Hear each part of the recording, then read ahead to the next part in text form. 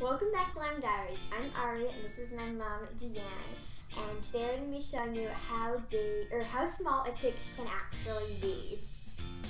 So most people think that ticks are about this big, but they're actually a lot smaller. What is that you just lifted up? Oh, it's a garbanzo.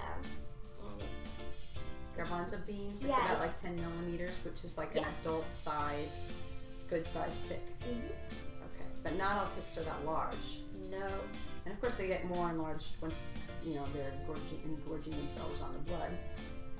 But how you have some other things there to show how much smaller they can get? Yeah. Some ticks are also this big as a chocolate chip. Is that a mini or a regular? It's a mini chocolate chip. Okay, so that's going a little bit smaller. Let's keep going smaller. Okay. And like you can't notice when most people can't notice even if the tick is this small. Like it's pretty small. It's the big on the little tippy of the needle. And it gets smaller because some are adult ticks, some are nymphs, some are larvae, and they all have different sizes. Okay, you want to show them what the small ticks look like? Like you could not notice. It's like, can you even see it on here? It's really little. That's like the size of like a poppy seed. So tiny. It's on like a little 1.5 to 2 inch piece of tape, and it's in the center, and it's a tiny round dot. You see it? It's a piece of pepper. She's putting the tape like up a couple inches from the screen so you can see it. That's compared to my nail. Right. Look at your nail. Do that again. That was cool. Okay, look at her fingernail and then look how tiny it is. It's really little. And a lot of ticks are actually that big, and no one notices that they actually get bit by a tick. Yeah, that small, that big, right? So the point is, even if you don't see anything, check for ticks. Even if you don't feel anything, check for ticks, and check really thoroughly. Now, Arya got chronic Lyme in utero. She got, through me, she got Lyme, but also she got bit by a tick just a few weeks ago when we were on a trip. And we did a lot of preparation to make sure that she wouldn't get bit by a tick, but she still did. And even with all the knowledge we have, we didn't catch it right away. So you want to tell what you were wearing to prepare to help avoid ticks? I was wearing thong pants, I think, and I was wearing a big hat that covered basically my entire head. And a lot of, we had bug spray, I think. Yeah, bug spray, and you had with DEET in it and some other things, and you had I think it was called Nocturnal. I don't remember the name, but anyway, it had some other things besides DEET that are supposed to be really great for ticks. And then also you had boots on. You had long socks. Boots, socks, that other stuff like that.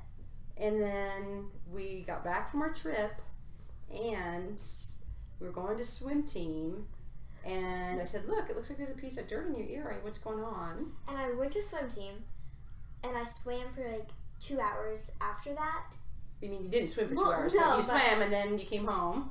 Yeah, and then I swam more and everything like that, and it still didn't come out. And it basically looked like a piece of dirt. It was a little bit bigger than this, but I mean, not that much bigger. And so then the next morning, we're rushing to swim team, or not swim team, to an appointment. And I said, what is that? That dirt's still in there. And this is because we'd already checked for ticks after we had been on the trip. Like we had checked then, and I didn't see anything. Yeah, you were like checking everywhere. Yeah, I was checking everywhere. I didn't see anything.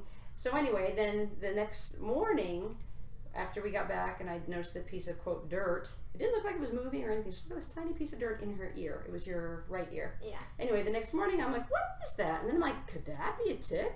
And so then we took the iPhone and we took a picture of it. And then we zoomed in and we saw actually some legs, and it did look like a tick.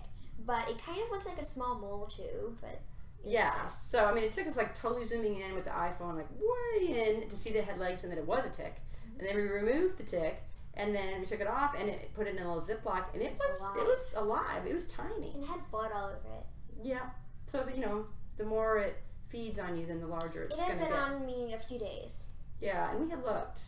But so we really want to help other people avoid that, to check for ticks, because it can be extremely tiny. A lot of people say, oh, I checked, or oh, I didn't feel anything. Well, that doesn't that doesn't mean you didn't have one. And that ticks can be bigger than this, like, or smaller than this. Yeah, a lot smaller. It's not just that big. Like if they're not like super noticeable at all.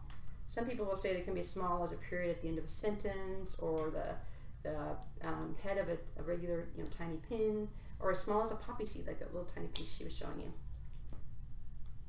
All right, well, I hope that gives you an idea of what to look for.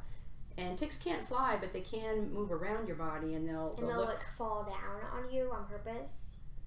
Yeah, I read that they can kind of hang on like a little blade of grass or something with their some of their back legs, and kind of be like reaching out with their front legs, and then they'll just kind of grab onto you as you go by. And then they can crawl a bit once they're on you and kind of change locations, and they'll try to find nice little spots like neck of your ear or armpits or groin, areas like that. So anyway, that's the scoop. So next time we'll talk about something else exciting. So should they like this video if they like it? Yeah, make sure to like the video and subscribe for more videos. Or watch our previous video, which was what it feels like to have an invisible disease. All right. See you next time. See you next time. Bye.